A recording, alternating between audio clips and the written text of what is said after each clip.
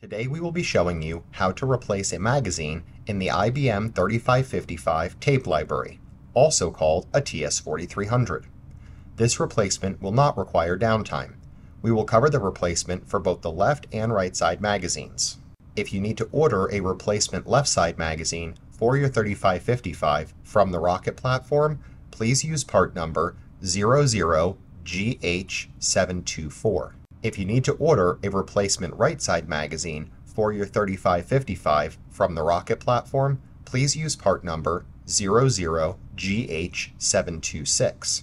Please note, it is best practice that while replacing a magazine in this library, we recommend having any jobs using the library to be put on hold, as the robot will not be able to move media while the magazine is removed from the library.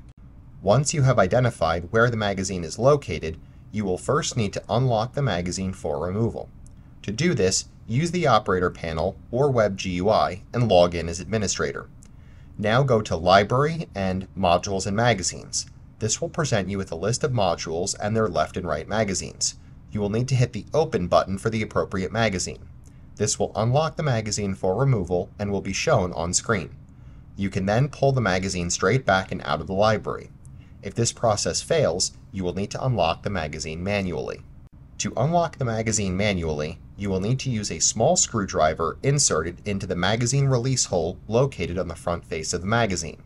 This will trip the release, and while you have the screwdriver pushed in, you will be able to pull the magazine out and remove it from the library. Once you have the magazine out of the library, you will need to remove all tapes from the magazine and set them safely to the side. Now you can insert the tapes into the replacement magazine and install your replacement magazine into the library. The library will now inventory the magazine and should go back to a full ready status. Once this is complete, your library is ready for production. We recommend doing a full inventory of the library from your backup software so that it has the most updated locations of all tape cartridges in case any are in different locations from the original magazine. Any questions about backup software should be directed to your software support or manufacturer.